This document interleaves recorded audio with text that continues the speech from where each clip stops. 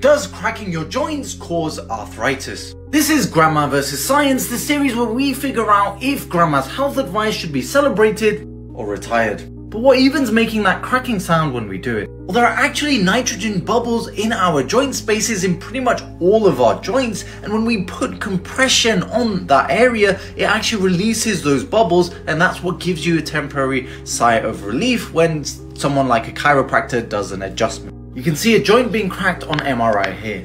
There's also a study done by Castellano and colleagues in the Annals of Rheumatic Disease, which showed that habitual knuckle cracking over the long term doesn't affect hand function or increase the risks of arthritis. Having a neck adjustment is definitely not recommended though, as there are hundreds of patients per year who get dissections and potentially strokes as a result of their blood vessels being damaged. It's not worth it.